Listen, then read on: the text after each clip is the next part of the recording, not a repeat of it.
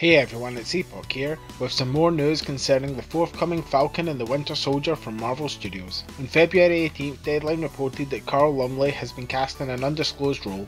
No further details were given at this time. Following on from the end of Avengers Endgame, Falcon and the Winter Soldier are set to debut in August this year on Disney+. So let me know in the comments below, are you excited to see Carl Lumbly join the cast, and who do you think he will be playing? If you enjoyed this video, then please hit that like and subscribe button, and don't forget to share it with your fellow Avengers. Thanks for watching.